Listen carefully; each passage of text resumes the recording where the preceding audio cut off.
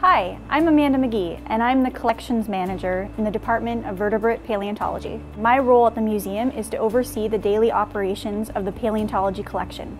I'm kind of like a librarian, only instead of books, I take care of fossils and all the data that is associated with them. Every specimen in a museum collection is a data point that can be examined and studied again and again to test new hypotheses or apply new techniques to answer questions. Questions relating to biodiversity, evolutionary relationships and extinctions, how these ancient animals moved, fed, lived, and interacted with their environments, and more. But one of the best parts of my job is that I also do field work. I go out into the field and uncover and dig up new fossils that may one day answer new questions about ancient life on Earth.